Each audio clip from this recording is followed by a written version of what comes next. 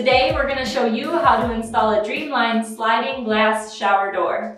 Yep, and if you haven't seen any of my other videos yet, I do have an install video for the Dreamline shower pan. It's an acrylic pan that allows for one of these glass sliding doors. All of this is part of a cabin flip that we're doing in Beach Mountain, 100% of the work without hiring things out. Actually, we did hire a small portion out just recently, but most of it is just one giant DIY project. So head over to my channel, subscribe, give this video a thumbs up if it provided value to you, and let's get into this. Let's do it. Here we go. Like I said, I have another video on how to actually install a pan just like this. So if you don't have a pan to put a door on, you need to start there, and I'll have that video linked right up here.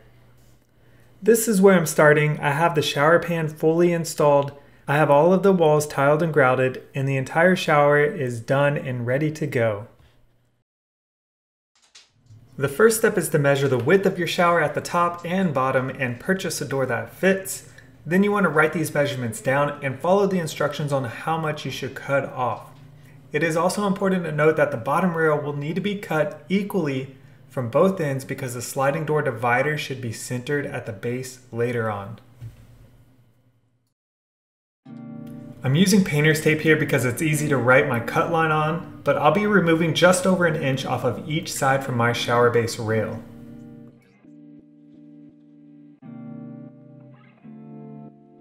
As the instructions state, you measure the top, which in our case is 58 inches, and then you subtract 1/16 from that. And again, I'm just using painter's tape because it's easier to write on, but for the top rail, you only need to cut one side off. You ready to cut? Yep. Vroom, vroom.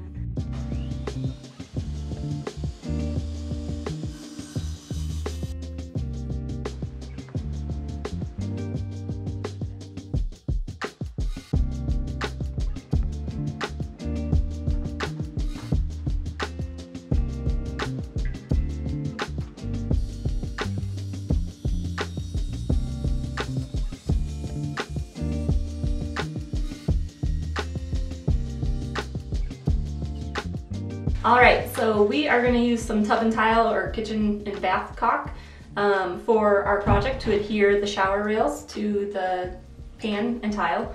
If you haven't seen our other videos on the caulk gun, there's actually a hole that you can stick this through to cut the tip of the tube.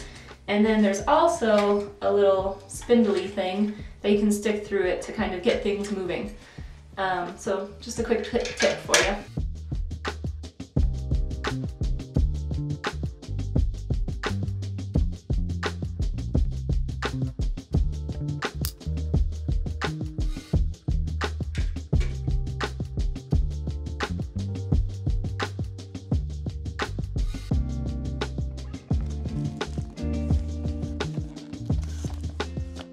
This is the bottom rail bracket, and it has these two channels in it which keeps the glass doors separated and on their own tracks.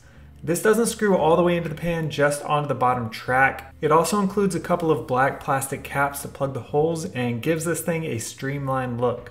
Dreamline is streamline.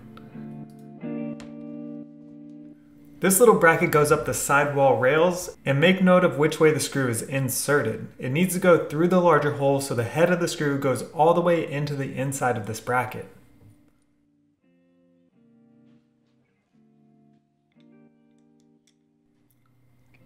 Then look at the face of the bracket and look at which side has the beveled holes. This will be the side you want facing towards your shower because it will fit a screw head flushly. The other side should be flush with your tile wall.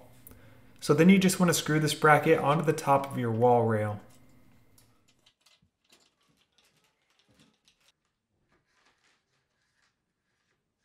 Now we began leveling this rail and marking out our holes where we'll need to drill into the tile. So our Sharpie wouldn't fit, so we marked up the end of a toothpick and used the toothpick as a paintbrush to mark dots on our tile. And you'll need a special diamond tip bit for porcelain or ceramic tile, so be sure you plan ahead for that.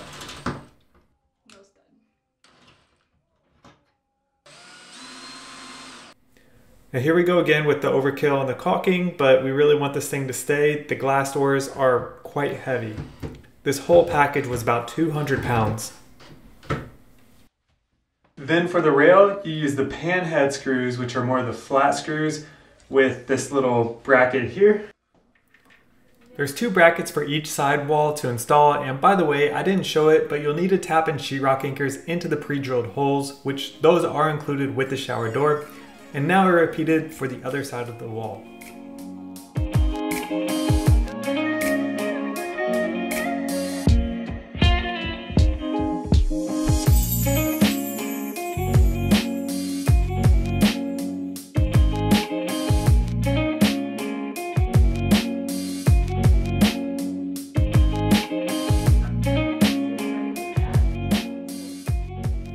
We are all ready for the door installation here, so find the ClearMax sticker. This should be facing inside the shower when it's all said and done, so mount the hardware accordingly.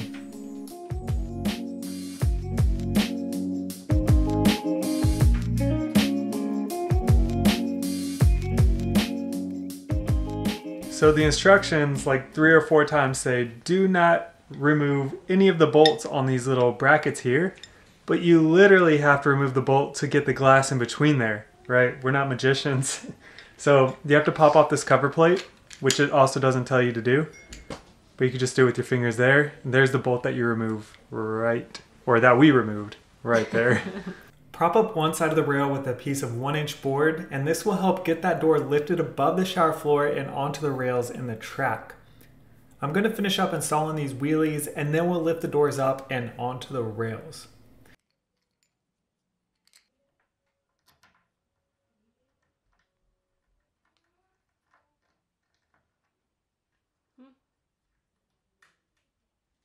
First, we brought both doors under and inside the shower area. It'll all make sense as to why when you're doing this yourself, but if you install one door, you won't be able to fit the second door in behind it later, so both should be on your pan before you start hanging them.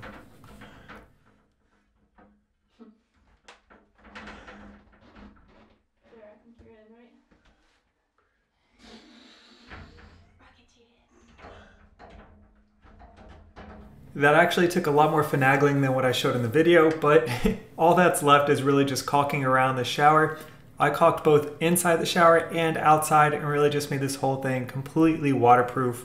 And I'm using white caulk in this shower. In the other one, I do end up using some clear caulk. It's just preference, but that's all that's left.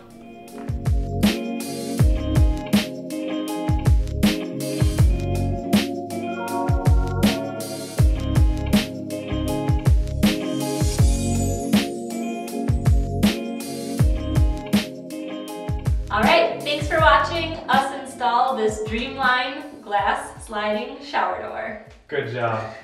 Hope y'all enjoyed it. Remember, give this video a thumbs up, subscribe, head over to the playlist on this cabin flip. I'll also be installing just a single panel Dreamline glass shower door that isn't sliding in the master bathroom. So check that video out right up here in the corner or down in this description, or head over to my channel. Cool. Thanks.